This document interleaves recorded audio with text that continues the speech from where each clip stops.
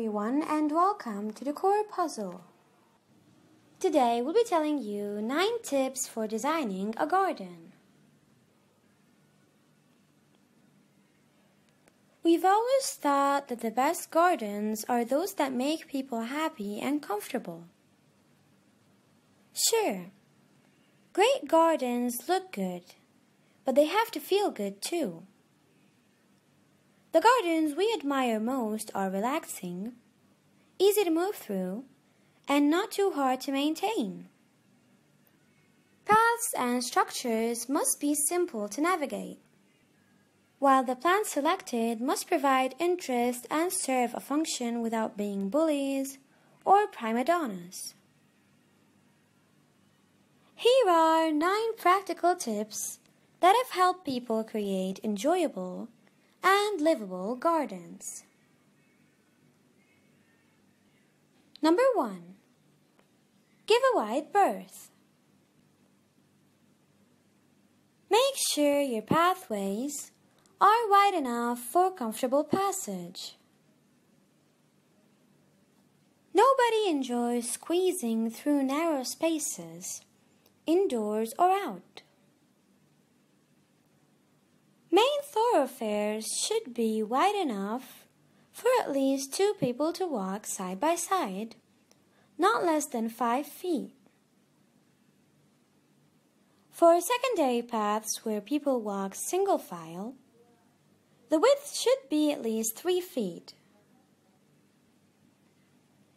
Keep in mind that the taller the plantings or structures that flank your walkway, the wider the path needs to be. Tall boundaries make any space feel more restricted. Number 2. Watch your steps. Outdoor steps and stairways should ascend gently. Otherwise, they are liable to seem daunting. Steps with a rise of 6 inches or less are the most comfortable.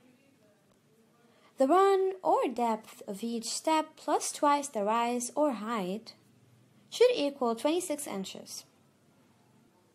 So steps with 6-inch rise would require a run of 14 inches. If your garden stairways include more than 10 steps, consider landings after every 5 or 6 steps to ease progress. Landings should be at least as deep as the stairs are wide. A generous landing is an absolute necessity wherever a stairway changes direction. Number 3. Plenty of elbow room.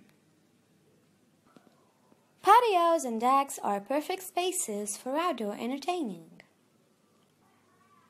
Plan for enough room to accommodate dining and mingling. Consider how many guests you're likely to host regularly, and then plan on at least 4 square feet of space per person. Outdoor dining means outdoor furniture, so try to leave a 3-foot wide perimeter of open space around any furniture grouping to allow for comfortable circulation. Number 4. Steady on your feet. Be certain that any paving provides secure footing. Avoid slick surfaces or loosely set pavers that wobble. Paving materials like polished granite or smooth outdoor tile may not offer enough traction in rainy and wintry climates. Gravel walkways are fine. Just use unsifted gravel. Unsifted gravel contains various size aggregates, which compact firmly and provide a solid footing. While sifted gravel is made up of similar size aggregates that don't compact well and remain loose underfoot. Whatever your paving material, make sure your paved surfaces are slightly sloped, 1 to 2%, to keep water from pooling. Number 5. Heads up. Leave plenty of room under archways, harbors, and pergolas. We consider 7 feet to be the minimum, and we usually add at least another 18 inches if we know there will be plants growing over the structure. This may sound high, but outdoor structures tend to look smaller than they would if they were indoors. Plus, it's better to be safe than sorry, and to avoid butting heads with a climbing rose or wisteria. Posts for arches and pergolas should be set at least a few inches outside the pathways that run through them to allow adequate elbow room. Number 6. Plan for growth. Give your plants room to grow. If you must have a dense, full landscape right away, plant with the intent to relocate or remove some plants as they mature. You can also plant quick-growing, short-lived filler plants to temporarily bulk up your plantings. Some of our favorites include delphiniums, tall verbena, butterfly bush, and golden tree mallow. Just keep track of which ones are prophylactic self-sowers, like tall verbena, to prevent fillers from taking over. Number 7. Keep your distance. Place any plants more than 30 to 36 inches tall and at least 2 to 3 feet back from walkway and patio edges. Otherwise, these spaces may feel unduly cramped and crowded. While you're at it, try to keep thorny plants like roses or pungent plants like crown imperials away from high-traffic areas. If you want to plant a rose on an arch or pergola over a walkway, consider thornless, fragrant old golden roses such as rain day violets. Number 8. Turf has its place. A lawn can be costly and labor-intensive to maintain, but no other surface is quite so yielding, so comfortable for lounging, or so resilient and forgiving for play. Nor can any planting take the kind of foot traffic that lawns regularly endure. Indeed, turf is a special garden feature, so use it wisely. Don't waste the effort of keeping a lawn where low-maintenance paving or plants might serve just as well. But don't skimp on the grass for areas where you'll enjoy it. A sweep of green grass can also be the perfect counterbalance to manifold beds and borders. Number 9. Look beyond the bloom. While flowers are a highly attractive attribute, many plants offer more than just blooms. Look past the flowers and use foliage, fruit, and bark for year-long color, form, and texture. Spring and summer may be showtime for flowers, but autumn belongs to the turning leaves of oak leaf hydrangeas and the fruiting branches of winter berries. Likewise, winter raises the curtain on the stems of red-twig dogwoods and the glorious bark of paperbark maple. By choosing plants with multiple ornamental assets, you will extend your garden's seasonal appeal.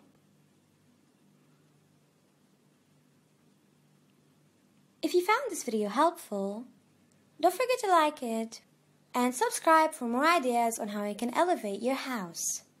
Thank you for watching and goodbye. Hello everyone and welcome to the Core Puzzle. Today we'll be telling you 9 tips for designing a garden.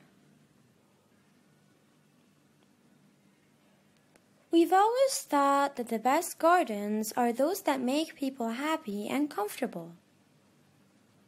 Sure, great gardens look good, but they have to feel good too.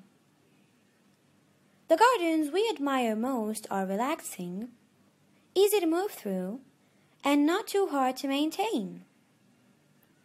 Paths and structures must be simple to navigate, while the plants selected must provide interest and serve a function without being bullies or prima donnas. Here are 9 practical tips that have helped people create enjoyable and livable gardens.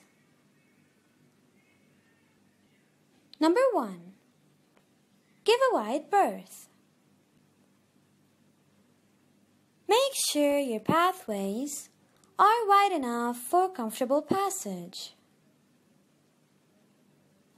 Nobody enjoys squeezing through narrow spaces, indoors or out. Main thoroughfares should be wide enough for at least 2 people to walk side by side, not less than 5 feet. For secondary paths where people walk single file, the width should be at least 3 feet. Keep in mind that the taller the plantings or structures that flank your walkway, the wider the path needs to be. Tall boundaries make any space feel more restricted. Number 2. Watch your steps. Outdoor steps and stairways should ascend gently.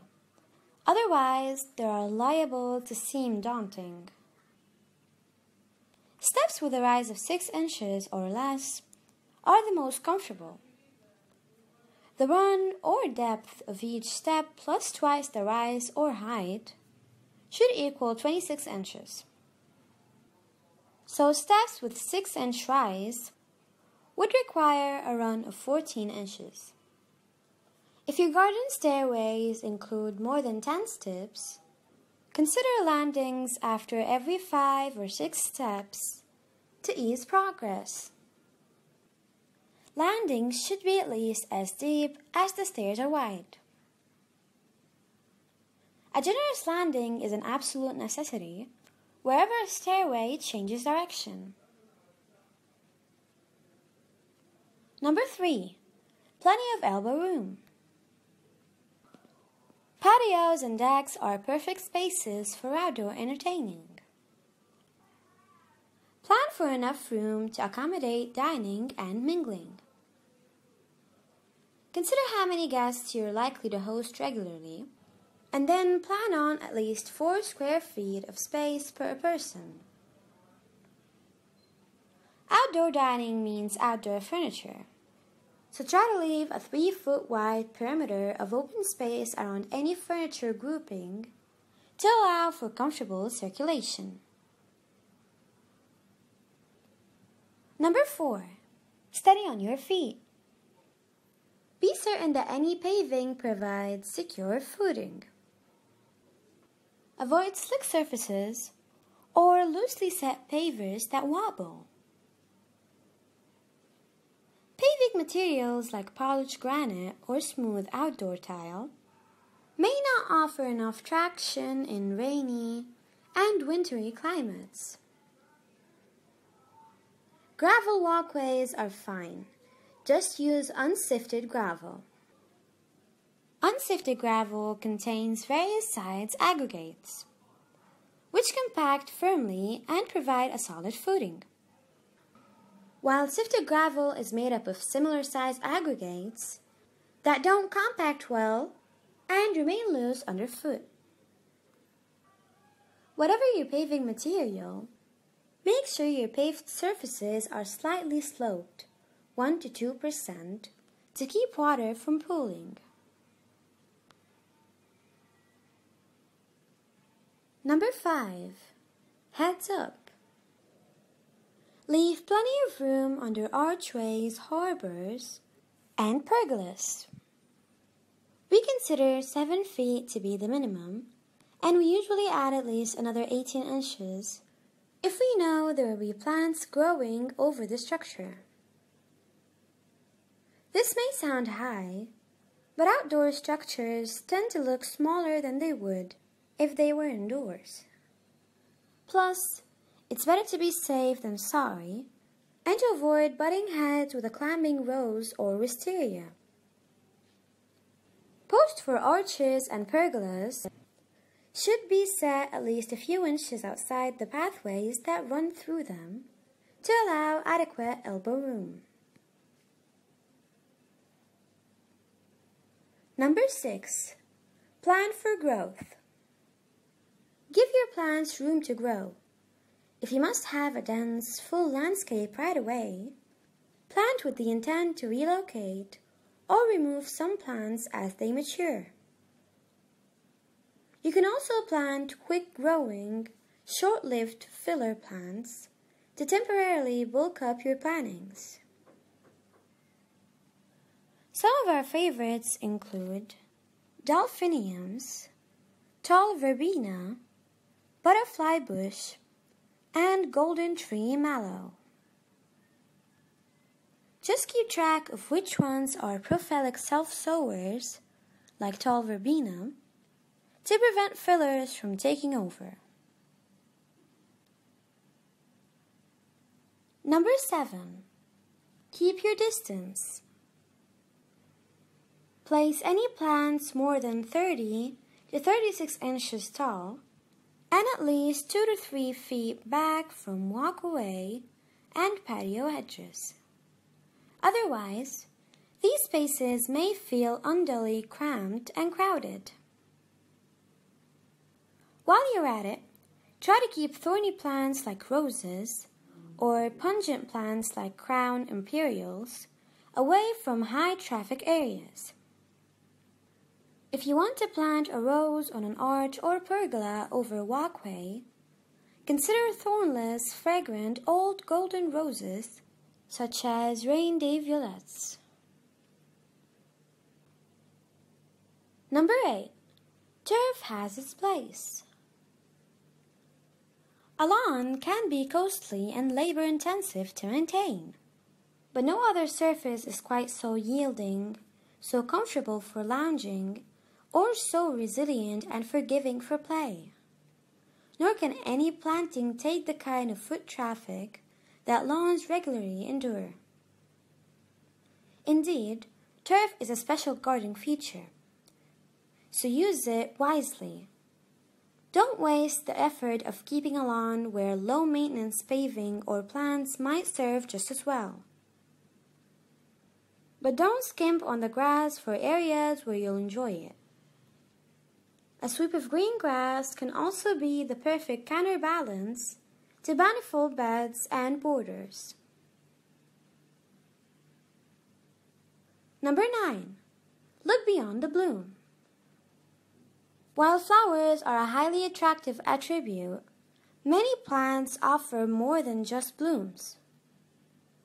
Look past the flowers and use foliage, fruit, and bark for year-long color, form, and texture.